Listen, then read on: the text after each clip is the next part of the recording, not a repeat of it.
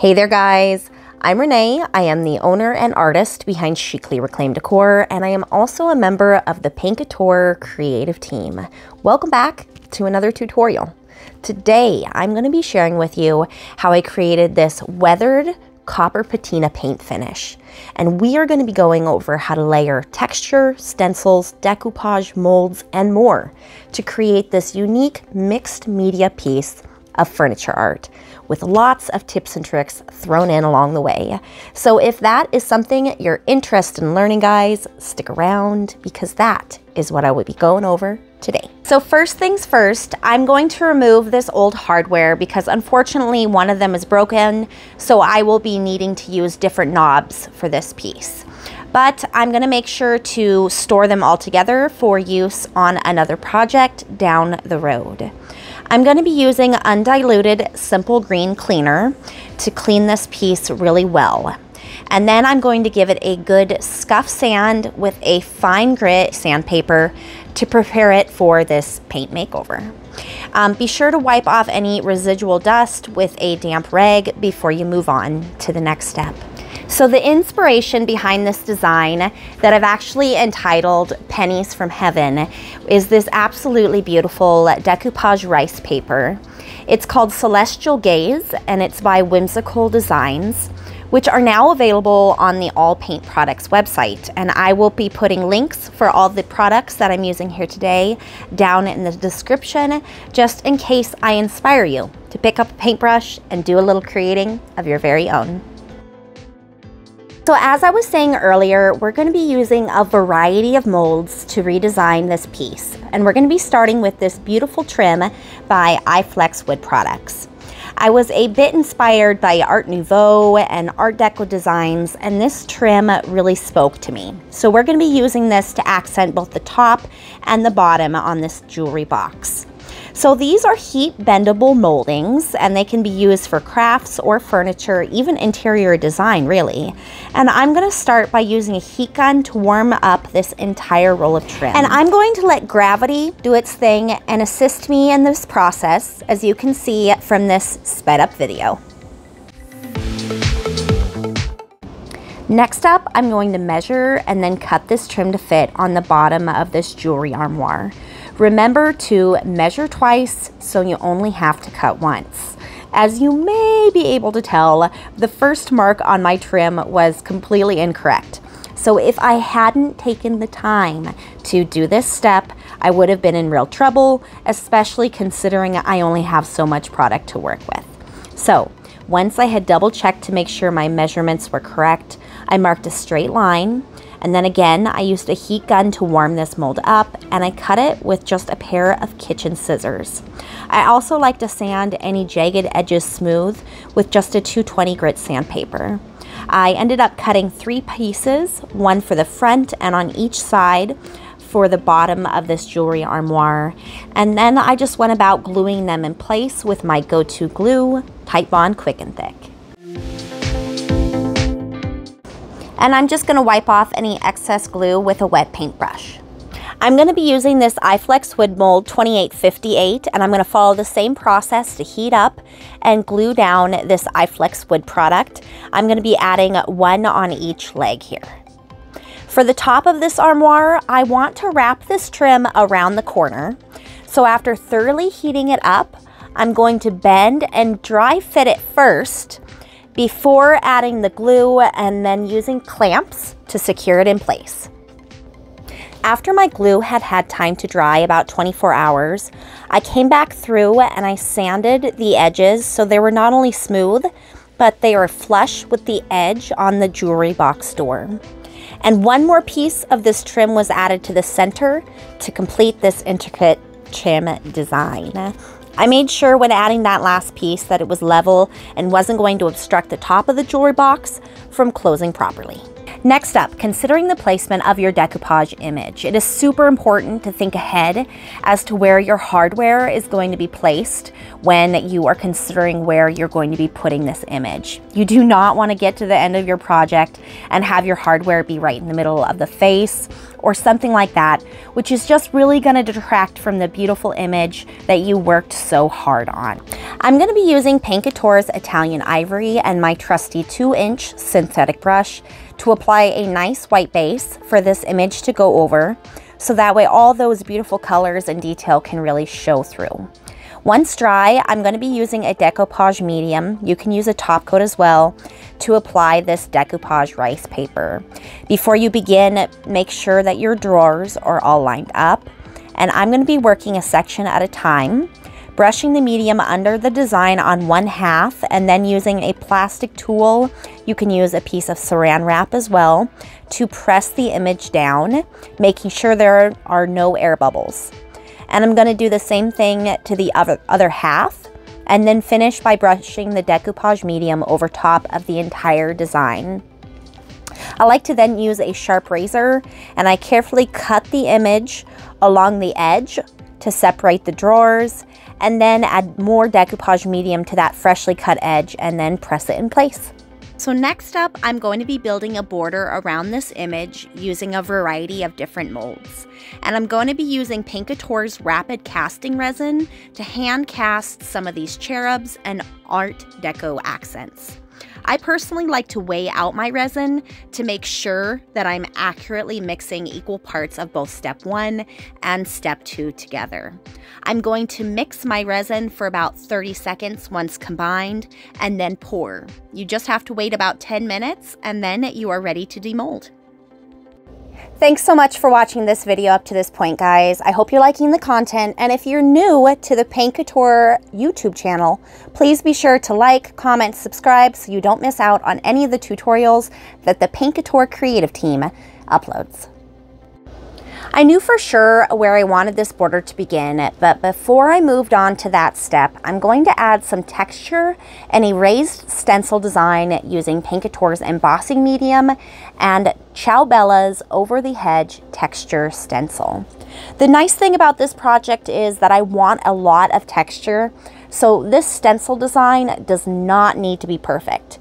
And I'm going to layer it just a bit over the edge of that decoupage paper to be able to blend that in easier later on. I'm going to use a tool with a straight edge. This is actually a burnishing stick from a redesign with Prima Transfer. But I'm going to use this to smooth this product over the entire stencil. Then I'm going to wipe off any excess before removing it. And then I'm just going to continue with that process, and I'm remembering to layer the stencil over the edge of that decoupage paper as I go along. Once the raised stencil is down, I'm going to add some amazing texture to this piece by stipling Embossing Medium on either side of this design. At this point, play around with it. Sometimes I like the texture by adding it with my finger, and sometimes I like it when I am using the wood tool to stipple it on, like I'm doing here. Once this step is done, I'm going to move on to the mold work again. So these molds on the doors here, I'm measuring to make sure that they are not only in the middle, but that the placement is the same on each side. I cannot stress enough how much a measuring tape is going to be your best friend when you are creating a design like this. It's going to ensure that you create an even design. And speaking of design, as you can see from these photos, I play around with the mold work and then take photos to keep track of each design concept until I find the one that I like the most. As you can see, I measured to find the middle on this drawer, and then I placed my cherub mold there because I'm going to be starting by gluing my molds in the middle and then working outward.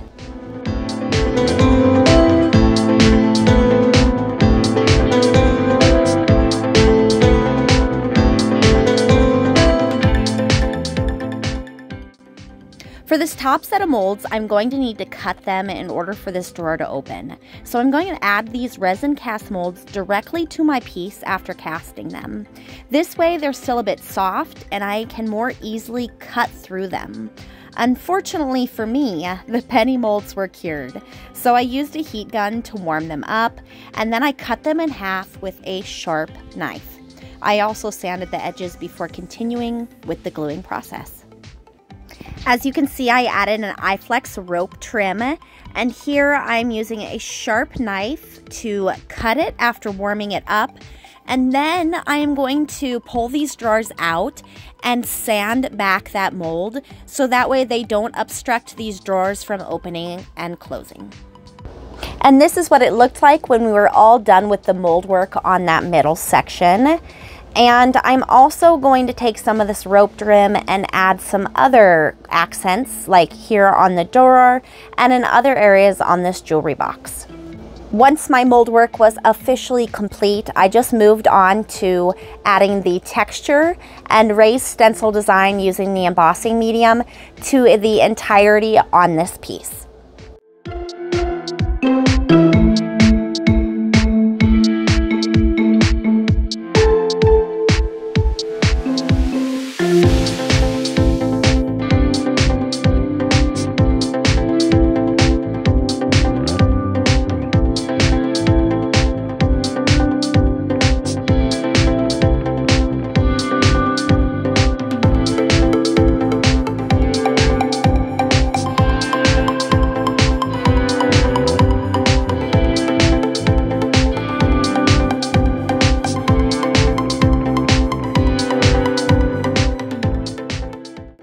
If you want to try a way to achieve a really neat texture effect when doing your raised stencil work, try adding a small amount of the embossing medium in random areas on your piece before you add your stencil over top. Then just add your embossing medium as you normally would, but check out this really cool web-like texture it creates when you remove your stencil.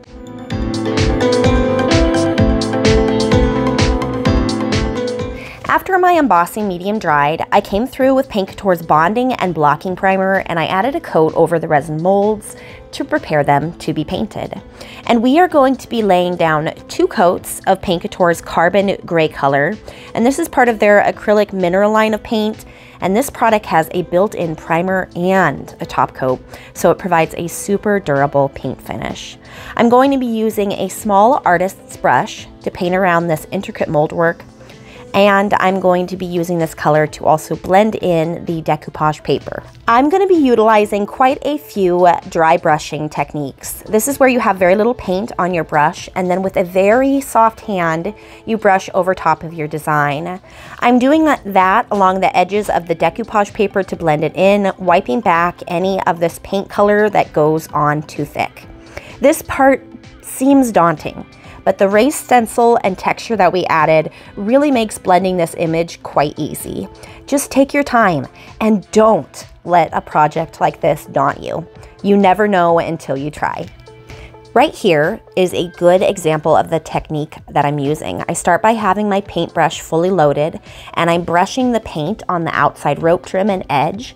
Then after most of that paint is off my brush, I start by lightly brushing over top of the raised stencil and the decoupage paper to subtly blend that in.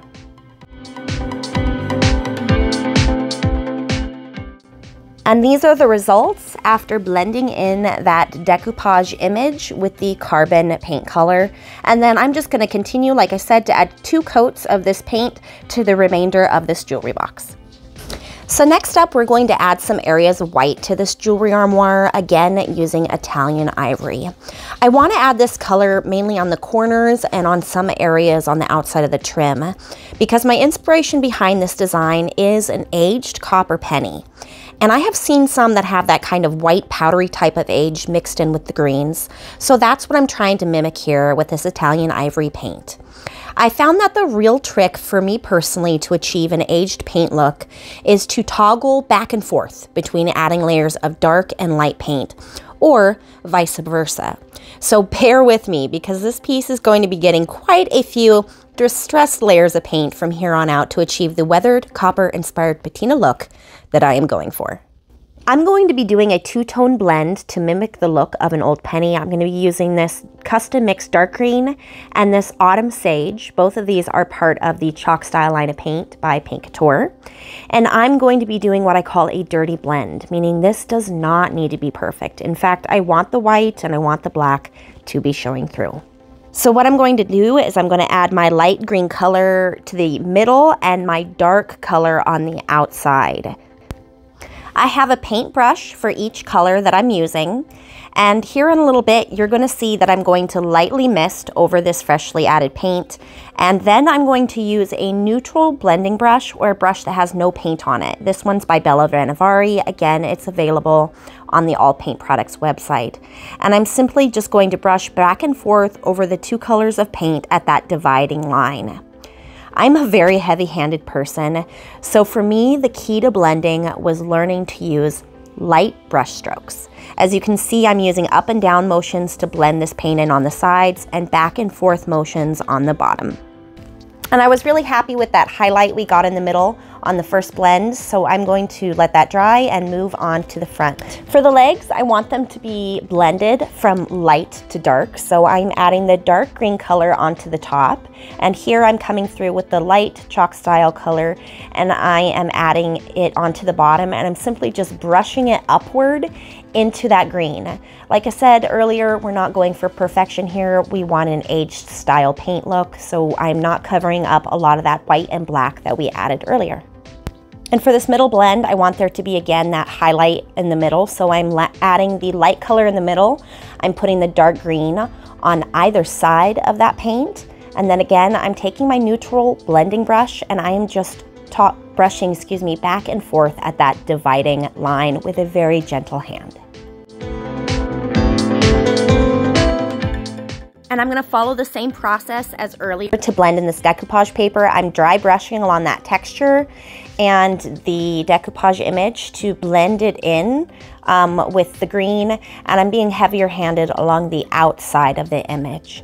You'll see here in just a bit that I actually came back through and I wiped back some of the green that I had added over the top because, like I said, I really want this white to be showing through. And then I just continued on with that two-toned blend for these sides as well.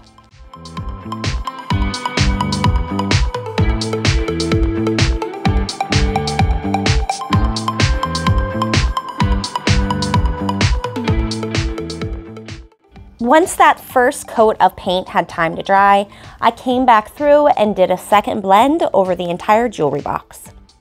And here's the blend after I was all done. I absolutely love how the legs blend from light to dark, and I love this trim right here on top with that white on it. It really gives it that aged look that I was going for. So let's move on to the next step.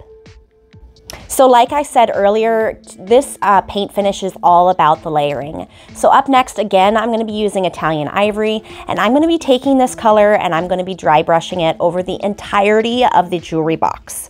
Dry brushing, again, you're wiping off the majority of your paint and then lightly brushing over your design. As you can see, it's catching over all of the texture, the raised stencil, and of course, the beautiful mold work.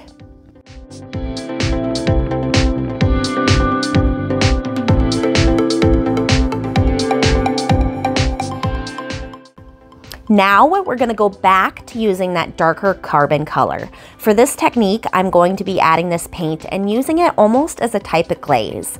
I'm brushing it randomly on the trim as well as the mold work, and then I'm getting very close with my misting bottle and spraying it down thoroughly. This is a really great way to add an aged paint look to the trim as well as to the mold work. As you can see, I have a rag here and I'm using that to wipe off any drippage, especially being careful around these drawers because I really don't want any paint to get on that beautiful velvet lining because I don't want to have to reline this guy.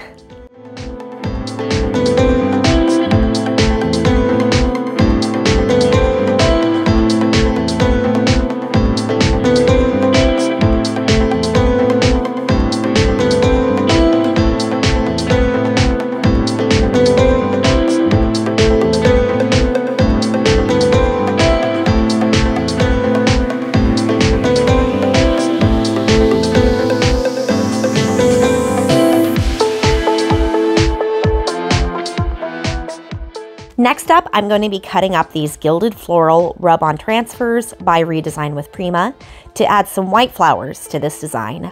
I really wanted to add flowers that were white because they symbolize both remembrance as well as new beginnings. So once I have cut out my transfers and I have a design in mind, I'm going to remove the white backing and place this transfer where I would like. Then I'm going to burnish over top of the entire design with the little wooden stick that comes with. Then I'm going to start working from one side of the design to slowly pull the plastic off, burnishing as I go along, leaving the transfer behind, and then I just use a razor to cut the transfer if need be to be able to open the drawer. Once cut, just remember to burnish that edge. Once my transfers were in place, I took a fine grit sandpaper and I sanded them back to distress and age them to match the piece. I absolutely love that you can customize decoupage images to your artistic delight. So what I'm doing here is I'm just adding some highlights. This is an acrylic paint pen. I find these very easy to use when I'm hand painting like this. And I am, like I said, I'm just adding highlights to the roses. I'm gonna add some highlights to her hair, the angel wings, as well as to her lace floral outfit. I'm also going to kind of trace around her arms so that way it kind of extends them and adds like that beautiful highlight that makes it look like this image is really truly painted onto this piece. And these are the results so far.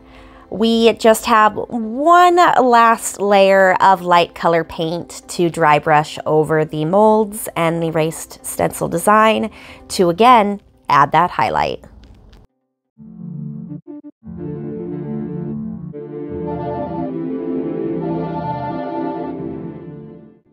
Next up, we're going to move to the final detail that really brings this copper piece together.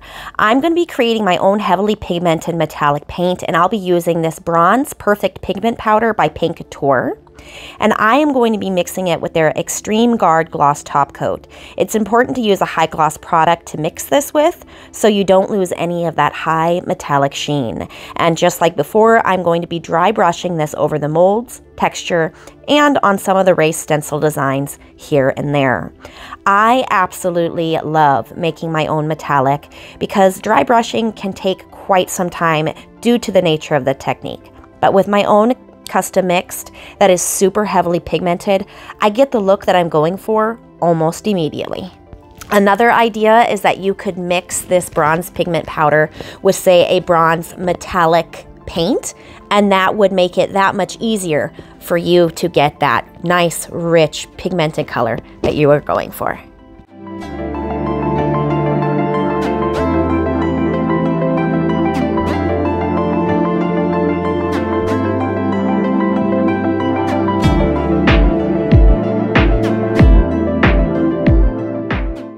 And I sealed this entire piece with Paint Couture's Extreme Guard Top Coat. And here is an up-close look at Pennies from Heaven, the mixed media piece of furniture art that we created with a weathered copper patina paint finish.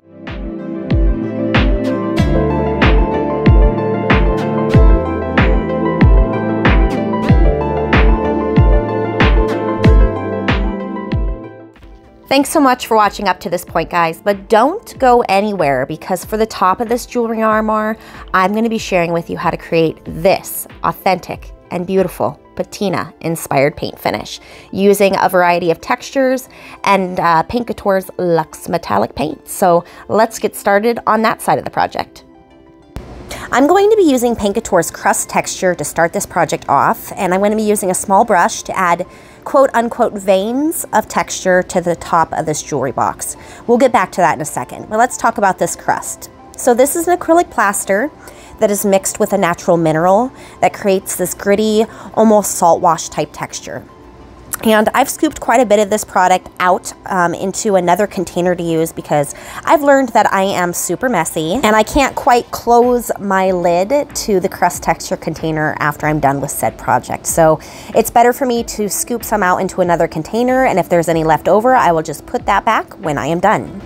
Okay, so let's get back to talking about this texture. If you look at patina, it's kind of like algae in the way that it sprawls or spreads out. It has varying layers of veins that usually run at an angle.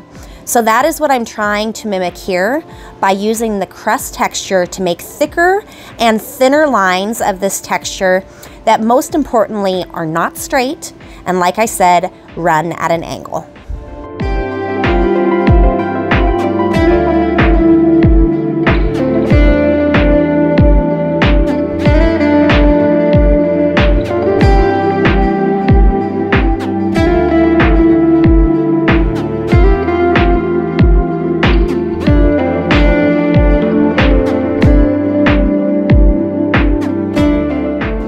And this is what it looked like when I was all done adding the crust texture over top. As you can see, everything is at kind of an angle, and there are definitely varying amounts of this texture in areas. There's some thinner and thicker. And up next, I'm going to be sanding back this texture after it has had time to dry. At this point, you can just use your own artistic discretion as to how much texture you want to leave on here for two reasons. For tactile reasons, you might like the feel of a lot of texture. And secondly, the more lifted or the more texture you have, the easier it is actually to paint this patina type finish because you're going to be doing a lot of dry brushing. This is what it looked like when I was all done sanding down the top. As you can see, it already has this wonderful kind of texture and variegated look to it, but we're going to add even more. So we're going to be using Paint Couture's Embossing Medium. I'm going to be using a gloved hand, and I am going to be stippling or dabbing this texture where there is no texture on the piece. It's easy to see because it's where the wood is still showing through. So where the wood is still showing through right there, I am going to add Embossing Medium right over top. As you can see, I'm not being extremely heavy-handed when I am adding this Embossing Medium, but you can add the Embossing Medium thick or thin to your own preference.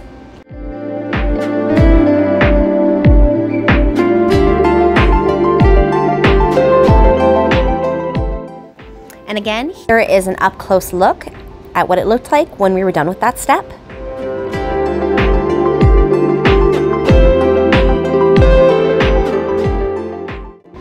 Once that layer of texture had time to dry, I'm not going to sand it down. I'm just going to go straight into painting the top. Again, I'm using the two green colors, and I'm going to just add these colors in random areas here over the top. Then I'm going to spritz it with water before blending them together using a painter sponge in a dabbing motion. Again, this does not need to be perfect. I just want to have a two-toned look, and I added 2 coats of this blended paint before moving on to the next step. Next up, I'm going to again be using Paint Couture's Italian Ivory, and I'm going to be dry brushing this color over the texture on this top. Right here is a really good example of why you need to unload the paint on your brush before you try a dry brushing technique. As you can see, my paintbrush was overloaded and it did not catch on the texture. In fact, it just left a big blot of white. So I went back through, wiped off my brush, and then I began dry brushing. I'm going to add varying layers of this white paint. I'm going to add it thicker in some areas and then thinner in others. Once I was done with that step, I came through with Coastal Breeze. This is a beautiful, kind of sky blue metallic paint, and this is part of Paint Couture's Luxe metallic paint line, and I'm going to be doing the exact same thing. I'm going to be dry brushing thicker and thinner layers of this paint over top of this design.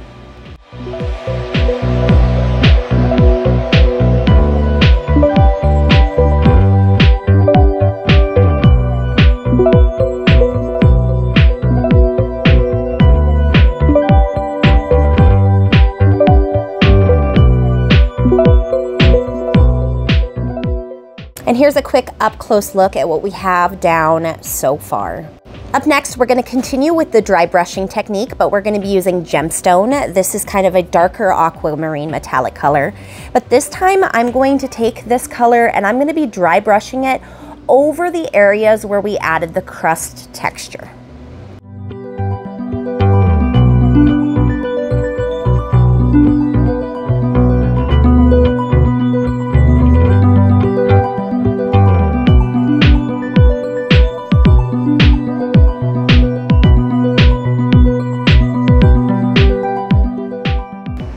Next up, I'm going to be using Copperhead. This is one of Paint Couture's metallic glazes, and I'm going to be using it to hand paint some additional diagonal veins on this design. I am just using a small artist brush, and I only have just a small amount of this glaze just on the tip. And I'm gonna dab this product again, not in a straight line, but rather in a diagonal direction, blending the outside edges of these copper veins into the surrounding area, which I found to be much easier with this glaze than with a metallic paint that I have used in the past. So that's why I'm using a glaze versus a paint for this step. It just makes my job easier.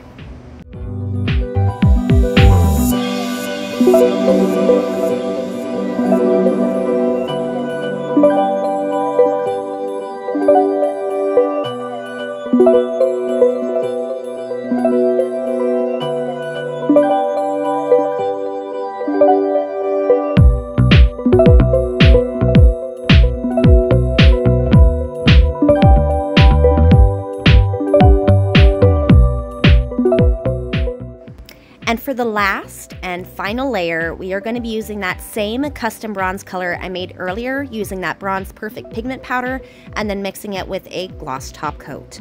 I am going to be dry brushing several layers of this color directly over where the crust texture is to really create a pop of bronze color there to really give this piece a lot of dimension. I'm also going to be dry brushing it over where we added the embossing medium texture.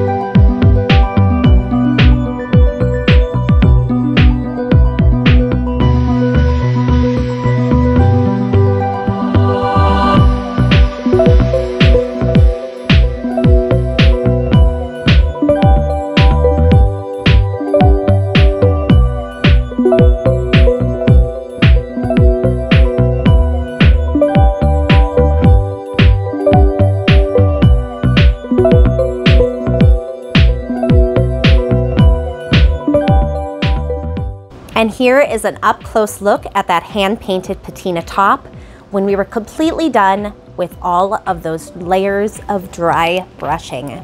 If you are still here, thank you so very much for watching, guys.